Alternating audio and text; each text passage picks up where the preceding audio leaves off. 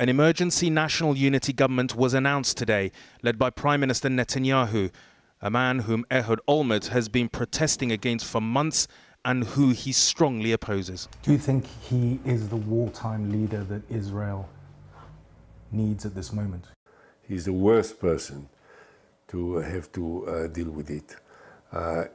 First of all, he has no trust in a major part of the Israeli public opinion, particularly amongst those who have to carry the burden of fighting. All of the security community of the State of Israel, all the former generals and the chief of staff and defense ministers and heads of Mossad, the head of the Secret Service and head of police, you name it, all of them were absolutely set out against him.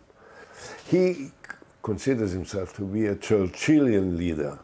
If there can be an opposite for Churchill, this is Netanyahu, unfortunately.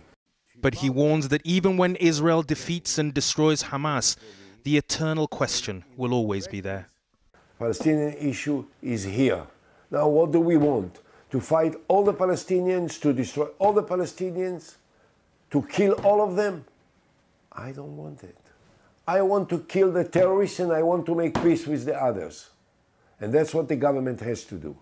Ehud Olmert has led Israel to war in Gaza. Does he feel this will be the last one?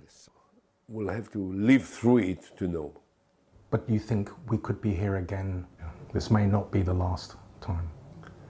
I hope it will be, at least for a long time. But I definitely can guarantee they will not meet again.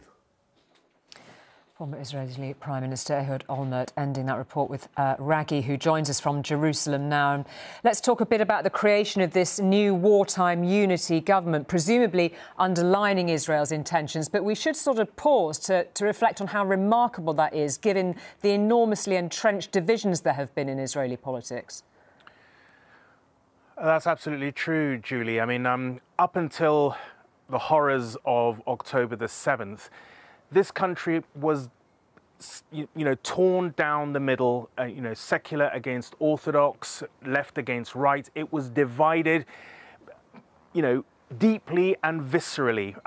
But the absolute national trauma, the unique events in this country's already traumatic past that took place on October the 7th, forced the country to address this crisis. And I think the formation of the national unity government is about reassuring Israeli society. You have 300,000 reservists. These are doctors, teachers, business people who serve in reserve, turn up once or twice, 3 times a year to serve in reserve sort of units. They are now going to fight a huge war. You need to give a sense of national purpose to these people, and that's what it's about. It's not about denying the deep divisions that exist. They will re-emerge one day after this crisis is over, but it's about reassuring Israeli society to see them past this crisis.